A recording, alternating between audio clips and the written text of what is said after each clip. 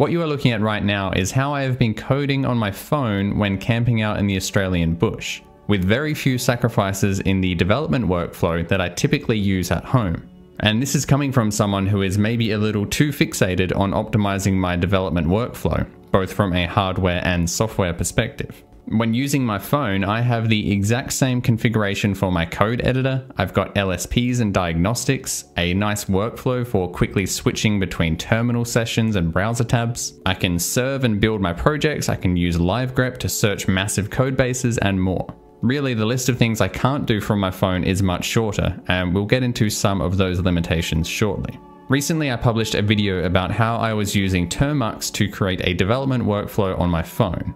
Termux is an application that can be installed on Android devices that provides you with a terminal and Linux environment on your phone. I won't recap the whole thing here, but the basic motivation was to allow me to code wherever and whenever I needed to, on a device that I always have on me anyway that can easily be charged even if I'm in the middle of nowhere. I showed my initial setup in that video and was surprised that I was able to set up so much of my typical front-end development workflow. I had Neovim, Git, Node, NPM, Angular, NX, and more all working perfectly, but I was yet to actually try it out in a serious capacity, as in on an actual extended camping trip. But I was recently able to do just that on a trip to the beautiful Yorke Peninsula in South Australia.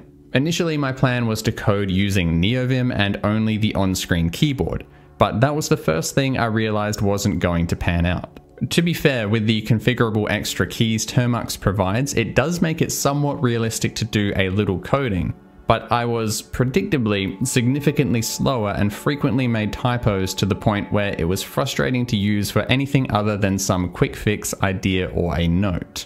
As well as that, having to hold the phone in a vertical orientation and sacrificing much of the screen to the keyboard left very little room for the actual code. As I mentioned in the previous video, the appeal of this setup for me is to have something super small and lightweight that I can easily take camping or hiking with me. I wasn't exactly thrilled about the idea of bringing along a keyboard as well, until I got my hands on this thing.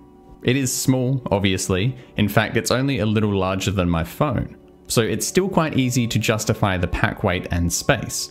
But I'm a bit of a keyboard nerd and have spent a long time coming up with a super efficient and ergonomic layout for my Moonlander keyboard that I used at home, which utilized layers to fit more keys into a smaller space, eliminating the need for any finger to move more than one key away. I have a separate video where I talked about that layout, but to cut to the chase, this new keyboard is basically my ultimate optimized layout realized in a more efficient way on hardware dedicated to that very purpose. Full disclosure, I was sent one of these keyboards for free, but this video is not sponsored and I was under no obligation to mention the keyboard at all. I originally intended to just trial this keyboard for my camping dev workflow, but I ended up liking it so much that I replaced my Moonlander with it, and now I use it at home as well. It was clear that the people behind this keyboard are passionate and prioritize the quality of their boards, and I have since partnered with them as an affiliate. So if you're interested in checking this keyboard out for yourself, you can check out the link in the description.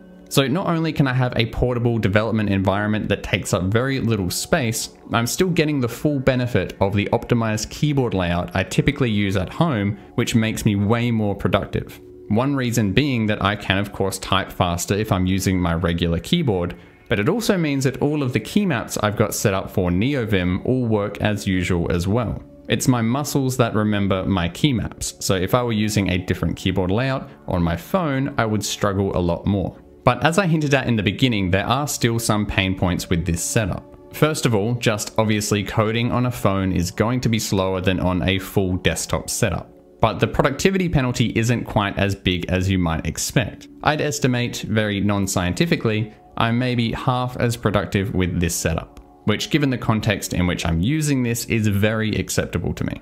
But I have also run into some configuration and compatibility issues. Most of the time for me, the main issue that pops up is when trying to install NPM packages that don't provide binaries for Android. However, most of the time I've been able to solve this by forcing the platform to Linux when running the install command. This doesn't always work though. For example, I've also run into issues where a post install script for an NPM package relies on detecting the platform. And in this case, even if you force npm to set the platform to Linux, the post install script will still detect that it is running on Android instead of Linux, which may mess things up. There are also some issues Android 14 introduced, which impacted a bunch of things for people, but specifically for me, it was preventing LSPs like the Angular language service from spawning properly in Neovim. To solve that, I had to manually download and extract some Debian package with a fix to Termux exec that I found in a GitHub issues thread, which worked great, but obviously required some sleuthing. So it's not all exactly a one-click install and you're slinging code on your phone. But if you're using Neovim already, then you're probably used to suffering through configuration issues anyway, so what does a little more pain really matter? And if you do manage to get everything up and running the way you like, it results in an actually legitimately good dev environment with very few sacrifices over working on a normal computer. I'll have links to Termux and the new keyboard I'm using in the description if you want to check all this out for yourself. If you liked the video, a like or subscribe before you go would be greatly appreciated, and I hope to see you back here again.